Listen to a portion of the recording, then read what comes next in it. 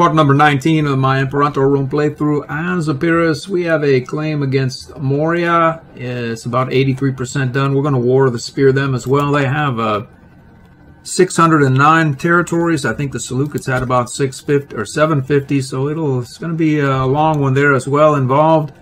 Our war exhaustion is coming down, but it'll go up relatively quickly. There's nothing really that can be done. Let's see when our Invoke Devotio hits. Looks like it loses its juice in about 2 years, January 19. I think if we hit it again, that'll raise our burn there even higher and extend the life of it out to 641, at which point hopefully we'll be able to do it again. We're making 61 gold per. We have a lot of mercs here on the board. A lot of horse archers that I was using for the War of the Spear. I'm going to keep the mercs on and move these troops to the front so when the claim hits, it'll be actionable. I had to retreat these mercs back here to food-friendly territories, as many of the provinces toward the front are running very low on food.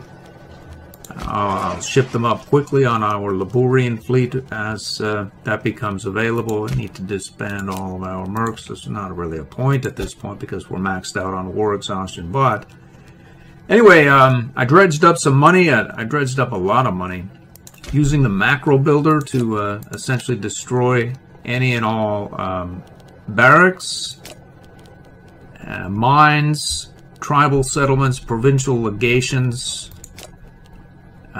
granaries, libraries, training camps, and I think that was and mills. That was the extent of it, but it was about 16,000. I spent some of the funding building aqueducts and whatnot. We are ready to start that war against Moria. I spent quite a bit of my money that I raised by destroying all those buildings, and have moved pops into our new cities here, and then building out quite a few aqueducts and various other buildings, academies and such, theaters and whatnot. So I had earlier mused about perhaps in urbanizing the entirety of the Illyrian region. It's looking like it's probably going to happen by the end of the game. And now back to warring. I have a lot of mercs that I bribed during the Seleucid War that I kept on. They're still running positive. The only problem is food, so I had to bring some of these larger merc stacks back, and I'm presently reallocating them or redeploying them forward. It's going to be a while. The claim already hit. We have an actionable Imperial challenge available here, but we'll just have to wait. Some of these units here need the food topped off. Anyway, so I'll get back to you when we start the war. We're not exactly optimally positioned, and we're not exactly in a food-friendly position either, so I'm just going to start the war so we can eat the enemy's food. We'll carry on here. The opening round is uneventful. I'm moving this massive fleet up in here. We're going to disperse. This is a Dead Mike overdub. We're in the middle of this war here, about to unload a significant number of forces here and disperse. We are really as yet to encounter any resistance, any at all. Sort of strange, but it often happens. But usually by this point I run into some armies somewhere. I think he's at war with a revolt. His own. It's a very small revolt, but I suspect he may have over-deployed to it. It's those two purple provinces or territories to the east there. It's my best explanation.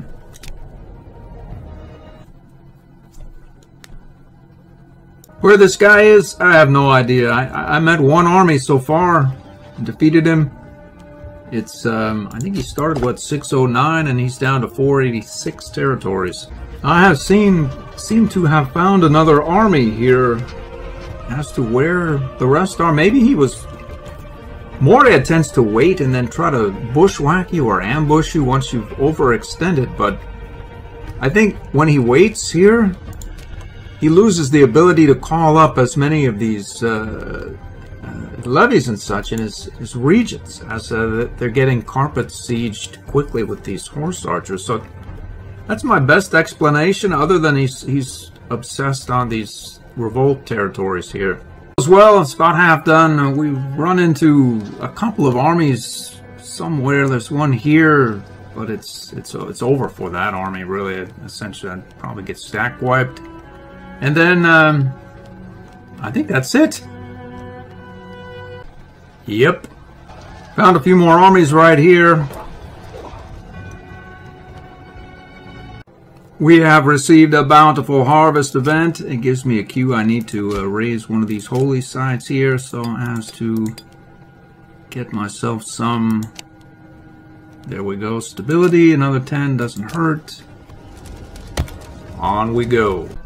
We just sacked the former Mauryan capital for 13,003. We're loaded again. I'm going to do some city building or move some pops about to see if we can get our capital province rolling along. We're going to need a new city here in Metion. I think we'll build 2. Maybe move some pops to into these new cities. Only 4 cities here. All we need to do is find out where to build it. Looks like that's the spot right there. Let's do it. We're going to need one here in Pharos as well. Here goes well. We are, he's down to 149 territories. I've been working on getting more pops here to our mega region of Illyria here. We have 6,600 pops or so now. I've evacuated much of Greece. I have most of it set for no promotion, so they'll end up here at some point. There's also quite a bit of migration going. I don't really want to spend the money right now, and there's a lot of, well, there's only so much that can be done for assimilation and conversion. I moved all the slaves out, but these guys, you can't move the citizens and freemen and nobles and such. But as you note, there are quite a few pops coming in, and they'll convert and assimilate at some point. These 4 provinces here, there's quite a bit of migration incoming there as well. Our other holy site here has a fair clip, and this other holy site here has a fair clip coming in as well. I went ahead and built temples and theaters in all of these areas here, using our religious endowment to add a building slot so as to allow for the temples and theaters and such. At some point when I get done with all this warring, which would be a little bit left here against Moria, the present incarnation, and then Dravidia, I'll probably have quite a bit of money, and I can move quite a few pops out to these coastal territories here, or cities, build a port, and this one has a port as well. I can just move a bunch of pops to the coast. Carthage comes to mind, a lot of these areas here, etc. And then I can just overpopulate these areas slightly, like the Roman ones here. I can build ports, and then they'll migrate of their own accord here to our cities and save me the trouble of moving them. See how I'm curious as to how many pops I can fit in our new mega region. And normally we would be located here in Greece. I think this was the capital originally, Passaron. But you'll note that the placement here is not really close to anything where you could really move pops to the area. Illyria here, specifically our capital region or province of Liburnia, is sort of centrally placed relative to a great many things, and I've been able to empty a lot of these pops from about the area here right into this capital province. That, combined with the migration, should allow for a sizable influx of pops over the next 90 years or whatnot that's left of the game. War is winding down quickly. It's nearly over for him. He came up with a last-minute peace deal. Will not accept it, though. It's nearing the end for him. He has 2 territories left. And it is over for him. Now we can pick up our troops and such from this area, head down to Dravida immediately. I see no reason at all why we shouldn't declare this war no casus belli. It looks as though it's 99.27% done.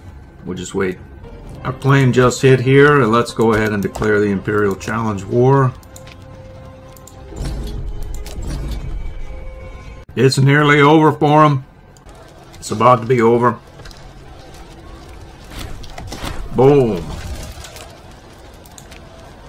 We should make quite a tidy sum once I get done firing these mercs. Pulling down about 500. I'm going to evacuate this area, file claims as I can or whatnot. We can upgrade one of our wonders here. Maybe we'll wait on that. I'm going to build a few more cities. Let's build a couple more cities here. We have the PI to do it, as well as I believe that Providence has +1 religious endowment building capacity. I didn't show a whole lot of that whirlwind tour. I figure why not do a time lapse of the Seleucid and subsequent War of the Spears or Imperial Challenge Wars.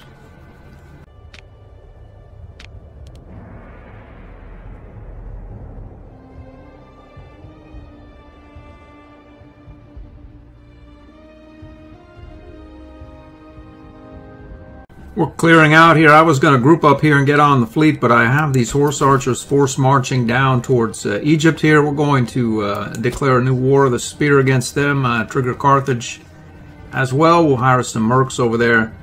I have these units on board our fleet. We're going to head up towards the former Seleucid capital here. There's a nice port. We can get on our roads that we built and head down to Egypt.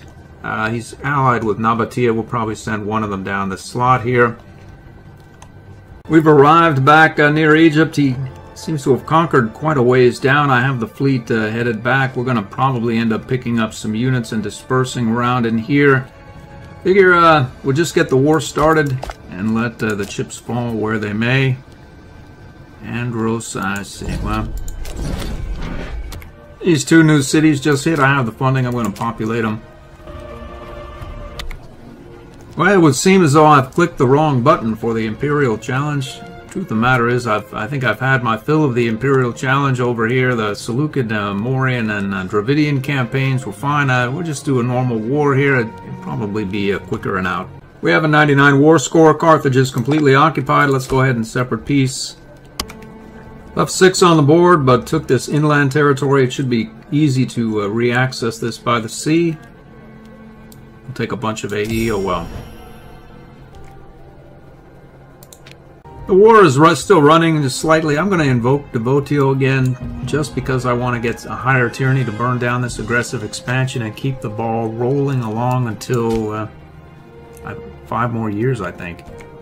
March 24 of 649. So we could do another War of the Spear, redeploy up against Armenia, which oddly enough is a major power.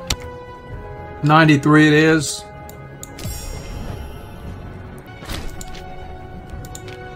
As long as we're in the area here and have a high AE, I filed a claim against Hadramut, and we can trigger Qataba as well.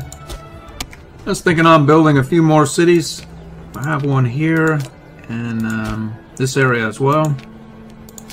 Finally stumble across the crocodile of Crocodipolis, where other than Crocodipolis. I think I must have been thinking of the starfish of Gator, or I think it's in Bambeese. I need to get that ASAP as well. We've grouped up here. We're going to roll a sail up to Armenia and War of the Spear. I'm also going to start moving these pops into coastal cities so the migration can happen. I'm going to max out the population like so, just from wherever. Really doesn't matter. Build temples and theaters in all these areas, so hopefully they'll come converted and assimilated. I'm not holding my breath regarding any of that, really, though.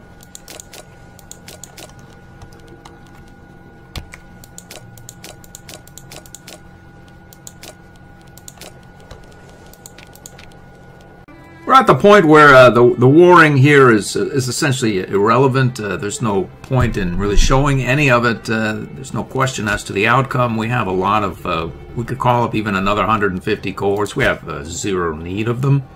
I probably will disband some units so as to get more money so that I can move more pops to coastal provinces throughout the various regions of our expansive empire here, build some ports and theaters where there's not already Hellenism, and there's quite a bit of it about already.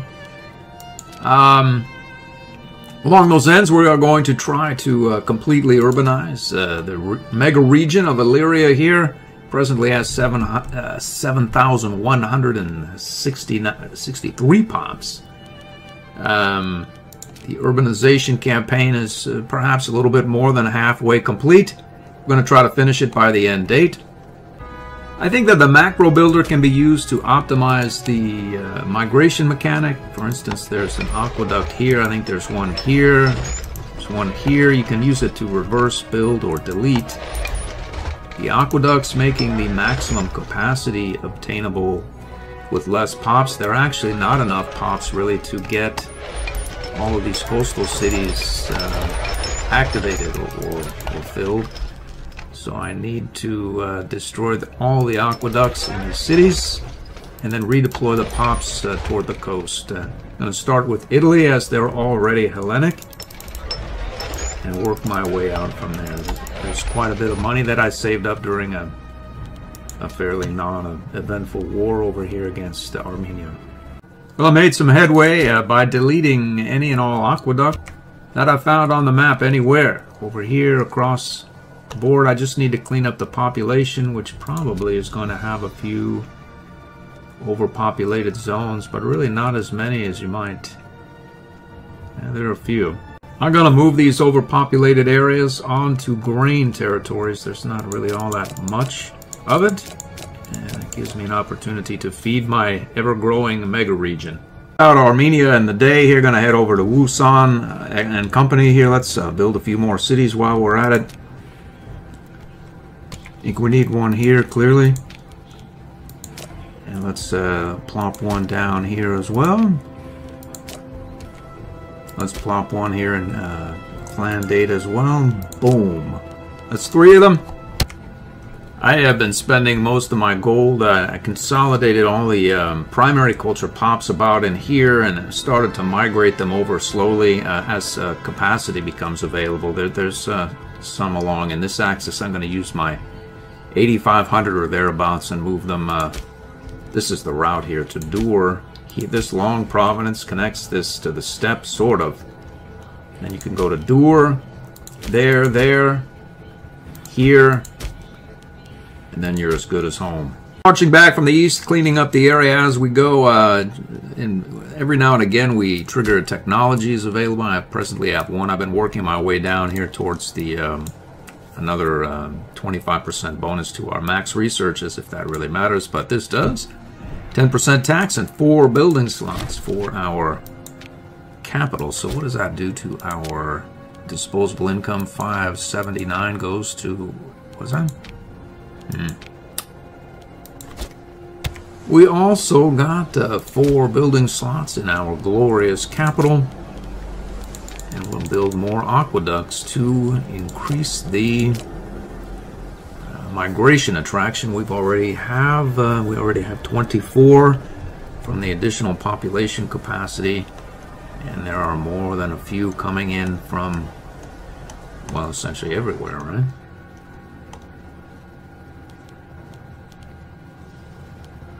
Yep.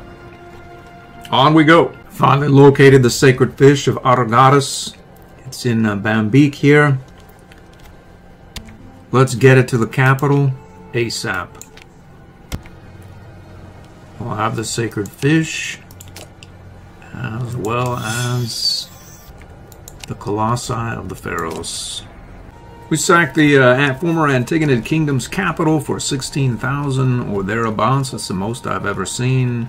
We can reform the Argid Empire. But why should I do it? Why should I? We'll turn that off, and we'll not have that the color. We're going to keep it Epirus color. Holy moly!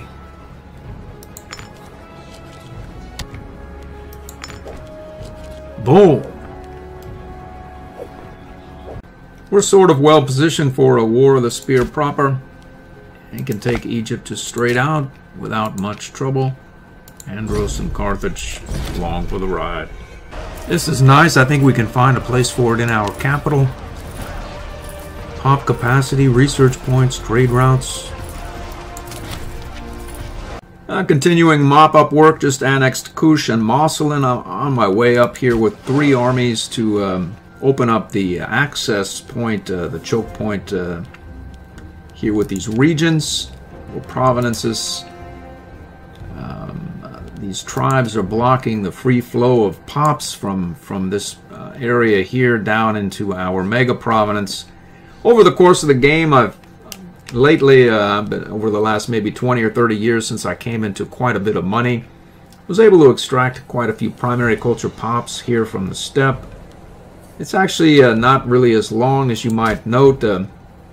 You can get them here to this long province. You can stage them along this river and then move them as funding becomes available right here into this long province, and then, as I've noted before, here, there, here, boom. There are presently 9,721 pops there. At this point, is there any real reason to continue moving pops to Illyria? No, there's not. I'll never have any need of the present 769 potential cohorts that I've brought up in the area. But I just want to see how many I can move there over the course of the game until it times out in the mid-700s. We're going to annex these tribes next and just sort of mop up as it happens. Primary culture mostly. We have no food problems, as I've condensed many pops onto grain territories here, and continuing to, as money becomes available, and there's quite a bit of it, I just took that area, but generally speaking, all of these coastal provinces are going to have very near the maximum population, and at some point they should want to migrate to our capital area. That's not exactly happening. Yeah, they're not going to our capital area, though. Well, a great many are, though. That would be the truth of the matter. Let's see here.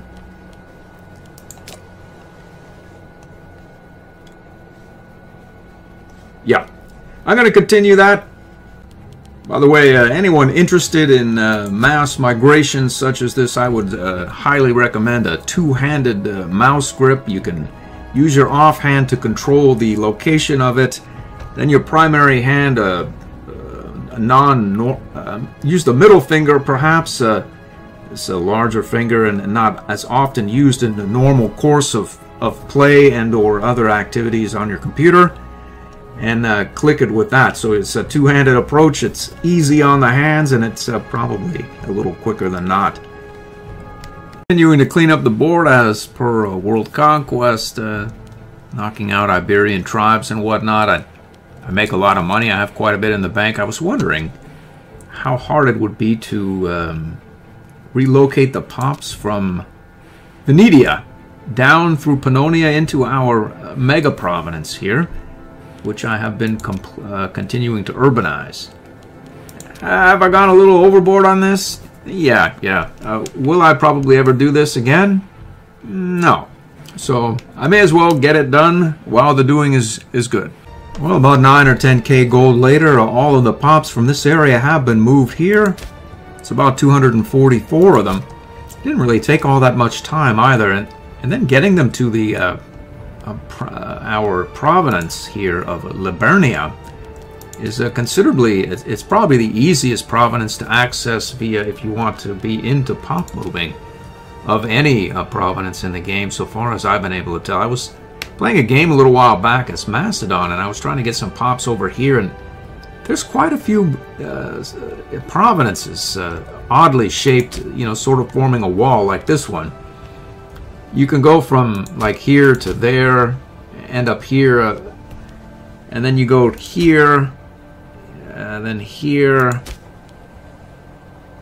here, and then to the cities and such. The thing is, it looks further than it really is, due to these long provinces. For instance, if you get the pops here, you can then move them here, this long provenance which is going straight towards our capital.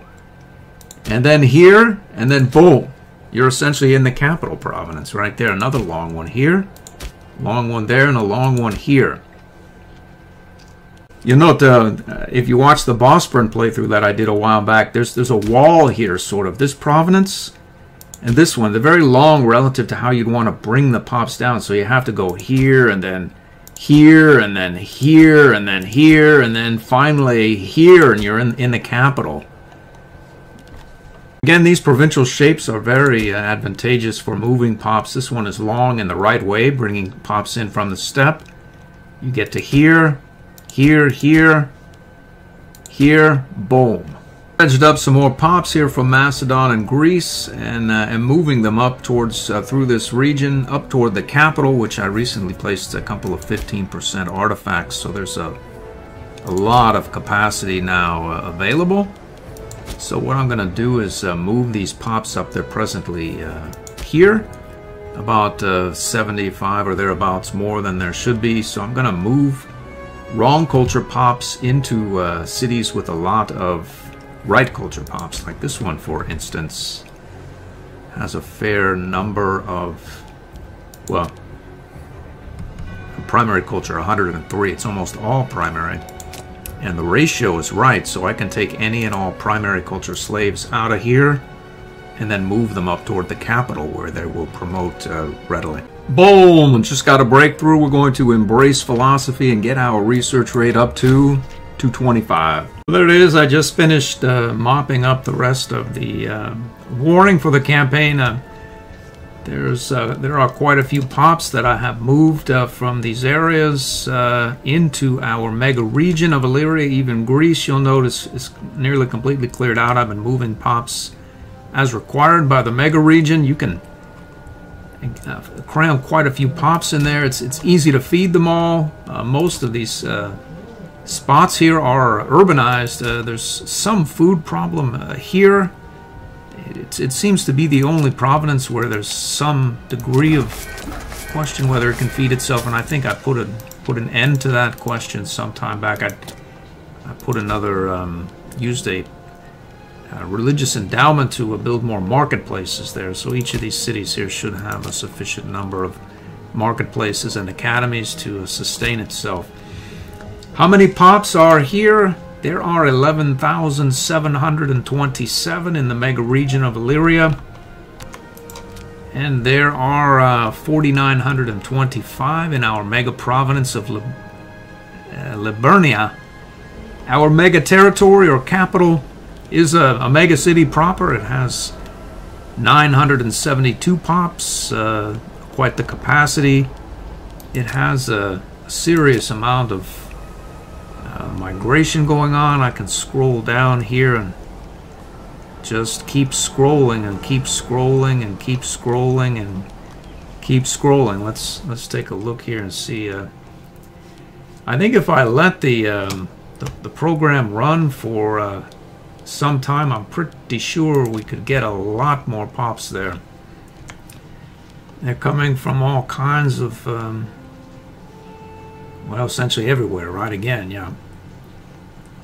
I have, let's see, 4 holy sites which allow for this. I deified my ruler early. I gave Epirus +2 stats. I give all of my rulers +2 stats just because I don't like to have to jump through the hoops that make one able to add stats to the various characters. I don't like to build those wonders, just like I don't like to call up and disband levies all the time.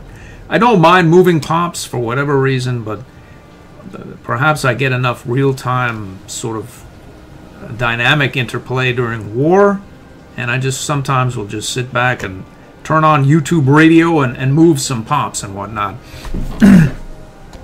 Whatever the case, let's see how we've done it. We have quite a few. There's religious artifacts, the sacred fish of Artagoras, Colossus, a statue of Mithras, Ben stone, the base, capital, metropolis, etc. All those are augmented by a serious number of state infrastructure omens that I've enacted. And there are a few religious endowments there as well, which add to the number of buildings that one has available. You'll note here these are some serious modifiers. I have 4 holy sites. The main one here is in our capital. The other one here. A mere 30 migration attraction. There's another here with 37 migration. And here's another port city with a 34 migration attraction. There are a lot of pops headed towards the capital province. Every single city here is highly augmented. As you'll note, there's a very serious capacities essentially in all of these. There's a lot of buildings that still could be built. This is allowed by the religious artifacts as well as the various other things I have mentioned earlier, the mostly state infrastructure. But we have a map of the world, the Ben stone. This one is nice, gives a pop capacity, research-based trade routes. It's nice. City building slots +2, another +2. That's another 4 aqueducts that can be built, and with all those bonuses, I think each of those aqueducts gives over the. Let's see what would happen if I build an aqueduct here. I'm pretty sure it ends up being more than, yeah, it gives +12 if not more, and adds more to the migration attraction. So for every aqueduct we build, we can send more pops to the area than the aqueduct would house. So we could build more and more and more and more. So that's how that's done. The deification thing doesn't really take off until it's almost irrelevant. The game was essentially, by and large, over about episode 10, 11, 12 or something, when we got into it with Rome, and then Rome got into a civil war. We got into it with him again, and then we got into it with him and the civil war again, and that was essentially the end of that, really. It was just a matter of mopping it up at that point. We took out the Seleucid via War of the Spear, Moria via War of the Spear and Dravida, and that was essentially over. That was almost about the time when this really started taking off, these investments here. The state infrastructure began to compound, so that you can transition from more of a war early and mid-game into, if you like that sort of thing, you could use it to build the infrastructure necessary to have a mega province or mega region or mega city in your capital. With that having been said, it's a pretty fun campaign. Will I do this again? Probably not like this, but I'll probably do another Imperator Rome campaign. Maybe I'll let it run. Maybe you get a like or two or drop a comment or something if you want to see how large the city or province or region can get. You want to see the rest of it urbanized completely, the whole region. Drop a comment. Who knows? I'm gonna put this game down. I don't think the last episode comes out for another 20 days or more or whatnot. I'll probably be more inclined to continue at that point. I hope to see you in the next series, whatever that may be.